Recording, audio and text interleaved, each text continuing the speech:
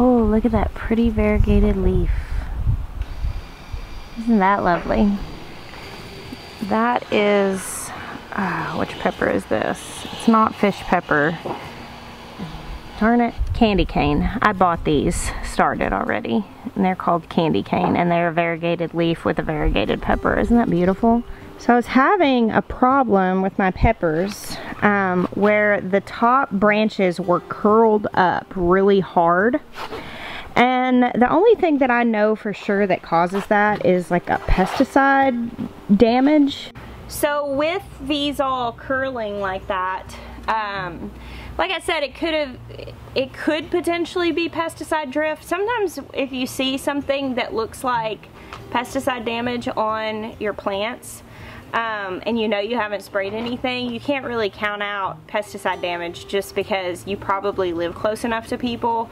If you live in a town that sprays the ditches or the easements in front of your house, pesticides can end up in your garden, unfortunately, unless you live very isolated. That can happen. It's very unlikely that that's what it was here, just because we don't have anybody really around us, but it could be something like that. My guess is more likely that because we've had some really crazy temperature fluctuations, and we have nights that are still 50 degrees and high temperatures during the day that are averaging out around 90. My guess is probably that the plants were just a little stressed. I really think when it comes to troubleshooting, it's really good to be a part of some sort of gardening community. That's why we created our Facebook page, because it helps you troubleshoot things, to be able to post a picture and say, does anybody know what's going on here? Because so often it really can be a number of things. Sometimes you're going to post a picture and ask about an insect or insect damage or something that your plant is doing, or some sort of sickness or disease or problem, and it's going to be a really straightforward answer. It's definitely this one thing. Sometimes, however, it could be a number of things. Sometimes you never really know 100% for sure what happened. I do like to take a fairly laid-back approach though, and not just freak out right away. Like, it was kind of concerning to see a lot of these are actually curling really hard, just like that other bed was, but the other bed is now straightened out, so I don't know for sure what's causing it, but I feel like it's probably not going to keep me from getting tomatoes.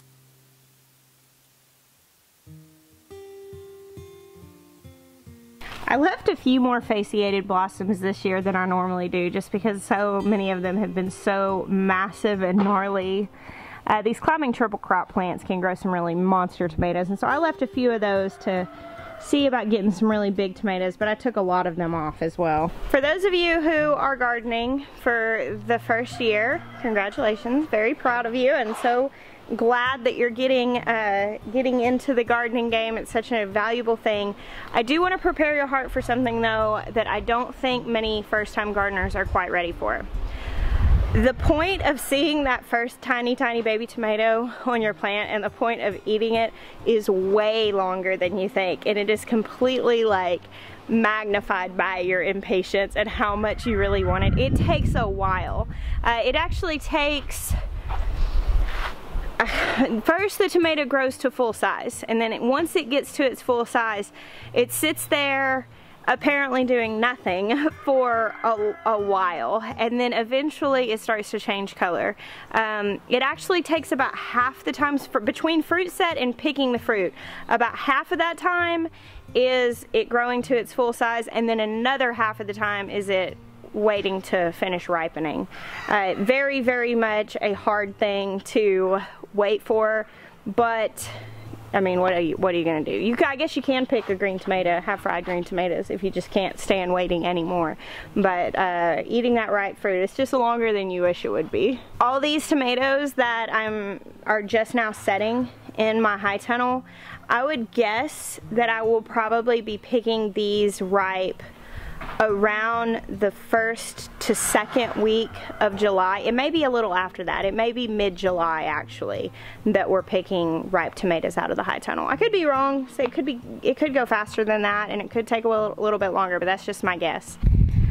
This gets asked a lot, and I will end up repeating a lot of information in vlogs this time of year just because That way everybody gets their questions answered. But this tie tape is what we typically use to tie up tomatoes. I've got several rolls of it.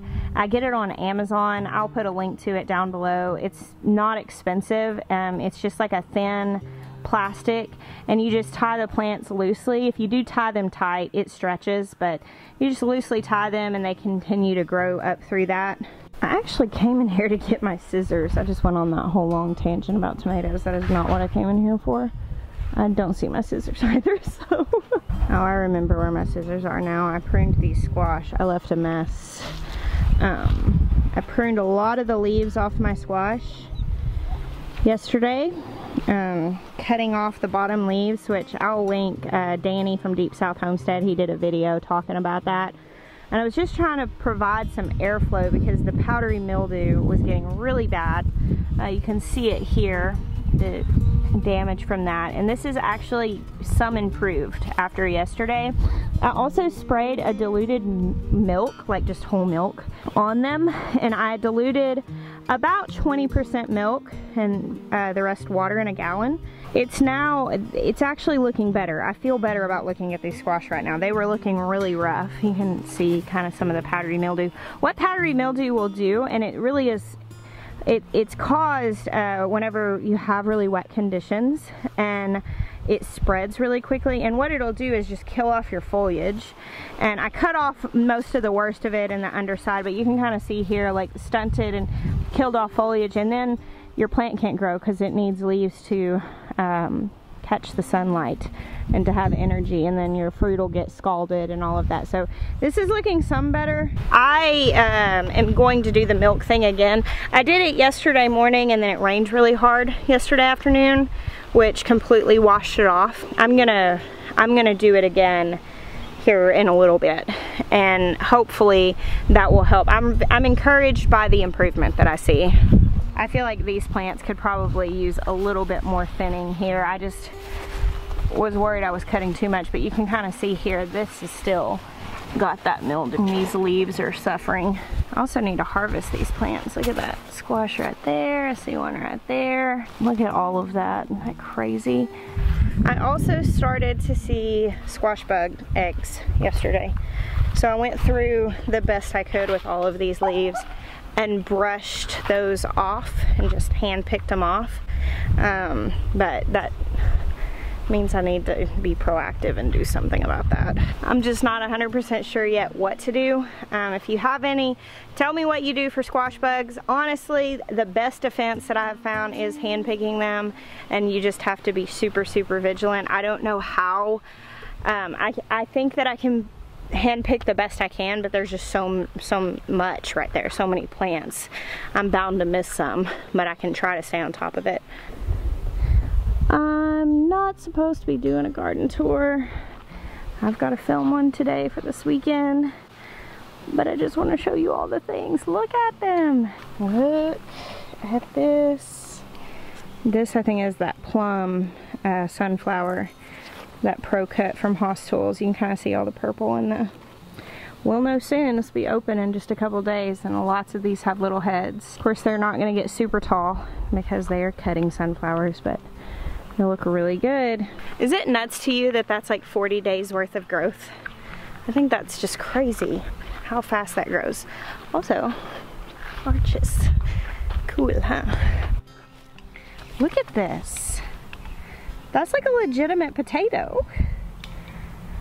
I'm very excited. Look, there's another one. That one's big.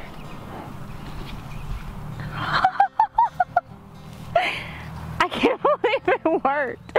Do you ever feel like that whenever it actually works? Anytime you do something that you haven't done before. I grew these. Okay, so I just pulled all the potatoes out from under one plant.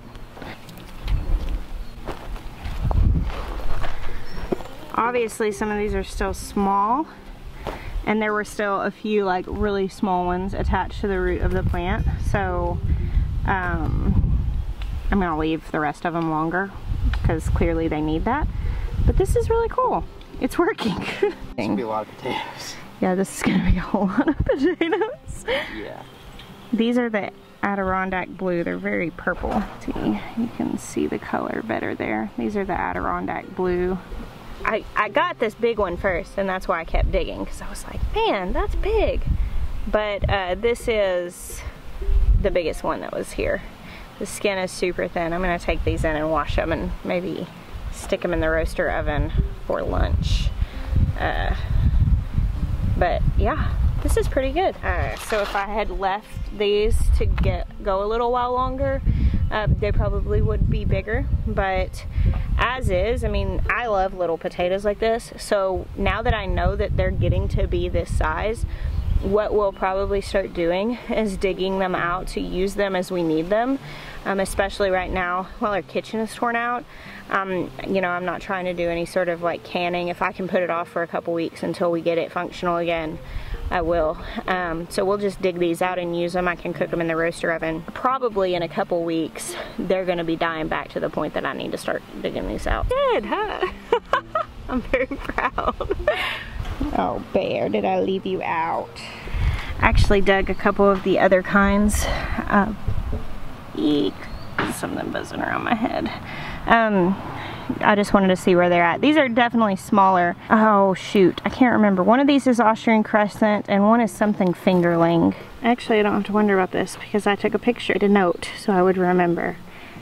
All right, Austrian Crescent and French fingerling. That's what these are. Then the blue Adirondack. Maya is back here working with the boys, building some storage for his lumber and supplies. That was a creative use of those. You're gonna slide things through it and use it like a rack? We're gonna use it to store all that extra tin. Oh, so cool. We'll slide tin through it, that way we can pull the sheets out. Cool. This is an old bunk bed. Oh, cool. Very good repurposing, Maya. Hey, I dug some potatoes out. You want to see them? Is that a little early? No, come look, for real. I mean, it's a little early. It's a little early, but it's not like crazy early. Right here. Oh, wow. That really did produce some potatoes. Yeah. That's not, I pulled one whole plant out just to see what was underneath it, and then the others I just swiped from underneath the plant. Swiper, no swiping. All the parents said, ha ha ha. Yeah. All the people who stopped raising kids more than, I don't know what, 15 years ago, they said, what? Hey, I was just coming down here to turn off the irrigation that I had running on a couple of the beds, and I see some blushing strawberries. How cool is this? So like every day of our lives, we get up and show up and tell our farm that we love it. And then we get to this time of the year and it feels like the farm goes, I love you too! And I'm like, oh, yay! Found my scissors. I carried them up here on the front yesterday. My stuff is always all over the place.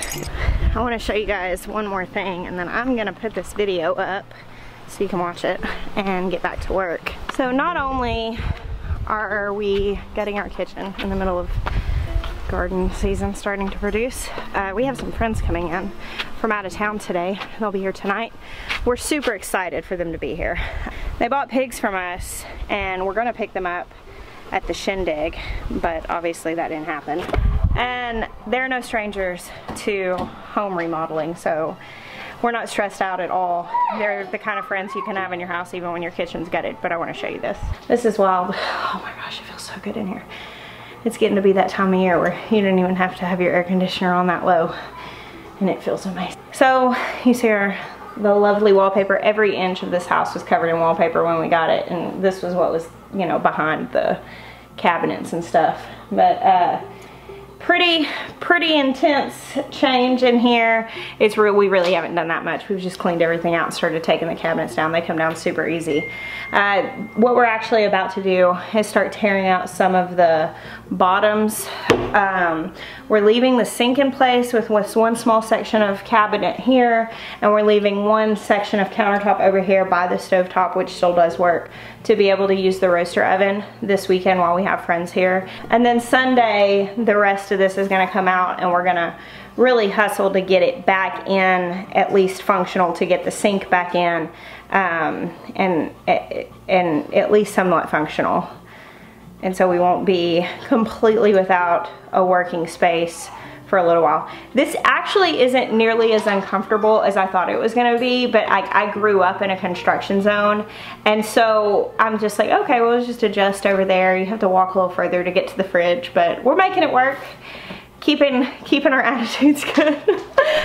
I mean, how can you be upset when you're getting an awesome new kitchen and you just dug up awesome potatoes? We've got potato hands still. Thank you guys for hanging out with me today. I'm gonna get this video up, and I bless you. Until next time.